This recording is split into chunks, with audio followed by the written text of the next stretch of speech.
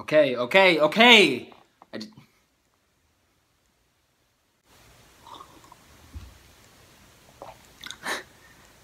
Sorry.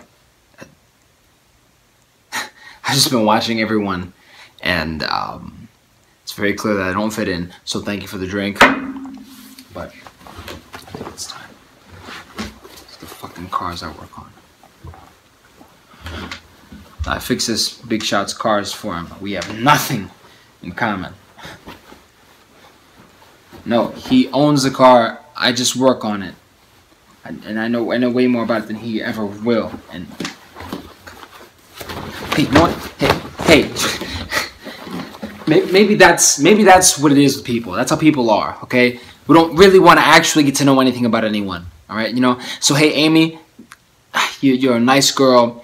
You try and say the right things, but I think you're just way too nice for my pal Stan here. Okay. Stan is a professional dating machine. He goes on, what, like 3.5 dates a week? Stan, and tell me, what percentage of those dates are actually fun? 55%? Maybe. But you know, hey, this guy, he knows more about dating than anybody probably should know. He alone is responsible for keeping all the restaurants and bowling alleys in Queens alive. Yeah. And he's what? 35 and still lives with his mother? Why not fall in love and get married? You know what? Hey, no. You know why?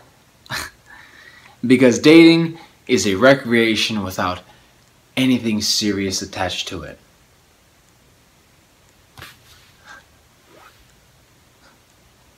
And Laura, hey, you know, Laura, you're a nice lady, okay? You say you want to get to know me. I doubt it. Alright? Because I'm in trouble, Laura. I'm in big trouble. Because for the first time in my life, I'm alone. Okay? This is the first date that I've actually been on since I was 17. And on that date, I fell in love with the woman who would eventually become my wife, Debbie.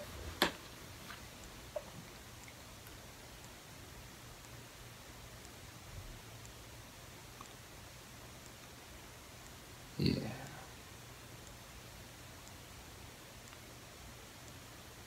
Yeah, we were, we've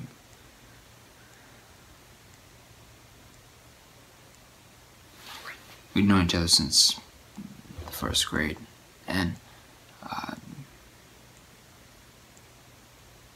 Debbie lived about a block down the street from me. Anyway, after college, we get married, and after we graduate, we get a house. We decided to have kids, but she didn't want them right away, and neither did I. So,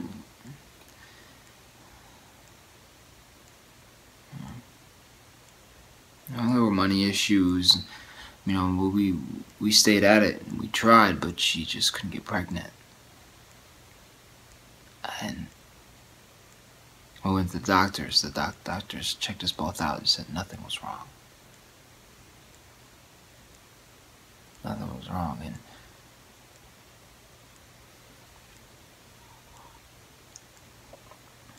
And we decided, you know, what the hell, if it's gonna happen, it happens, right?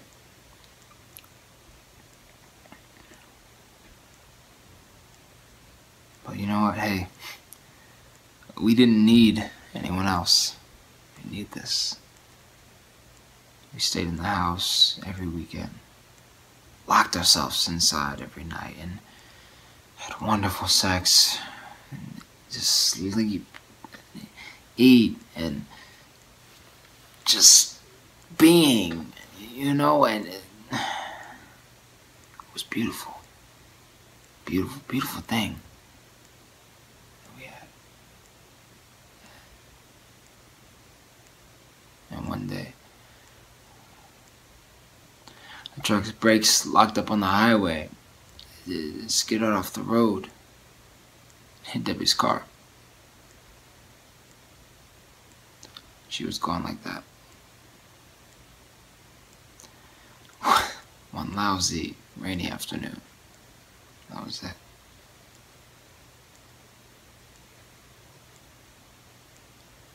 The worst thing that I've ever experienced.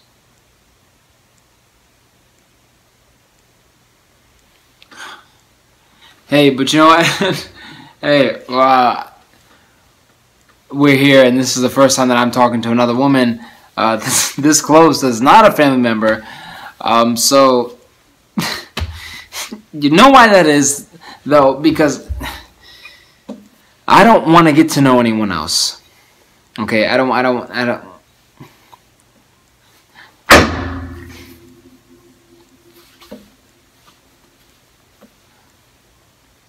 don't want to know anyone as well as I know Debbie. No one's going to know me as well as Debbie knew me, okay?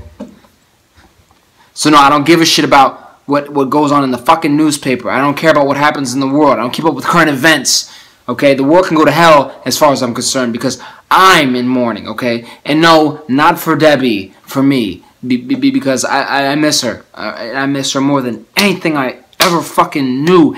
And I miss her voice and her face. I miss her hair. I miss every little stupid joke she used to make. Her little feet and you know what? And in the middle of the night, I miss her tits.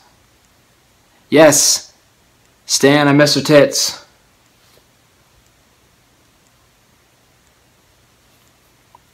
So no, I don't want to replace her.